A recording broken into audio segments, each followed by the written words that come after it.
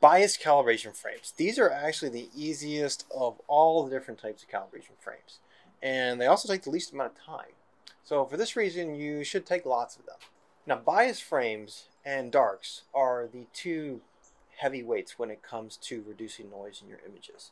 And which one's more important? This is actually something that's debated a lot. The one that I think is the more important actually depends on the picture. So if you're taking a short exposure and let's say thermal noise is low or temperatures are low, then I would say the biases are more important. When temperatures are higher and also your exposures are much longer, this is when your dark frames really start to become important. And I think this is kind of one of the reasons why there are two different camps. Most of the people who do narrowband imaging are using very long exposures, and so they tend to probably rely a little bit more heavily on their darks. So irrespective of the argument of which one is more important than the other, whether it be flats or biases, I mean, really, just do both.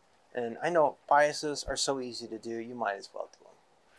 For the bias calibration frame, we need to have a lens cap on the camera, and we're going to set the shutter to the highest shutter speed. We're going to go to manual, and then in the menu system here, I'll show you how to get the highest shutter speed on your OMD camera. We're actually going to turn on the electronic shutter, which is faster than the mechanical shutter. And here, I'm going to set it to silent at the 0-second delay. And then we'll go back to the main menu here, and then go up into the the time lapse. And we're going to turn on time lapse. I set it to 256 photos with an interval of 1 second. You have to have 1 second. You can't set it to 0. It'd be kind of nice if you could set it to 0.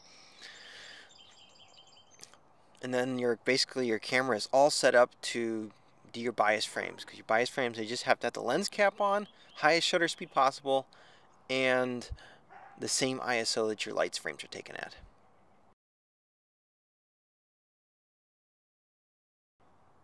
And here we see it automatically taking those frames one after another.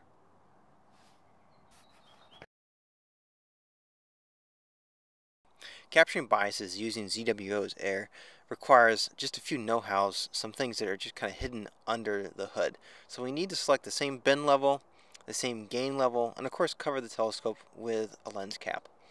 Now in preview, you can see here, we can only go to 1,000th of a second. But we're not going to use preview to take our biases because that would just take too long. Now we're going to auto run.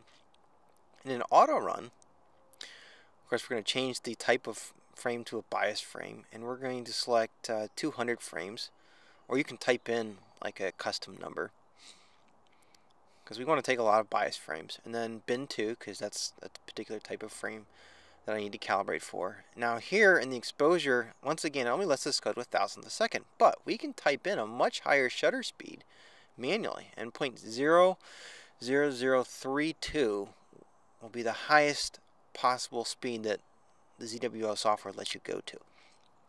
And we can go back to the main menu.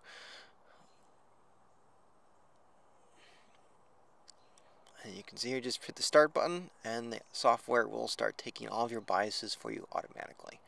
It'll do one after another. Hope you liked this video and found it informative. If you did, please like and subscribe. And I've got a couple more coming out. I got one more coming out on flats, and then of course I already did a darks video. I'll also be doing a video on showing you how to use all of these in something like Deep Sky Stacker.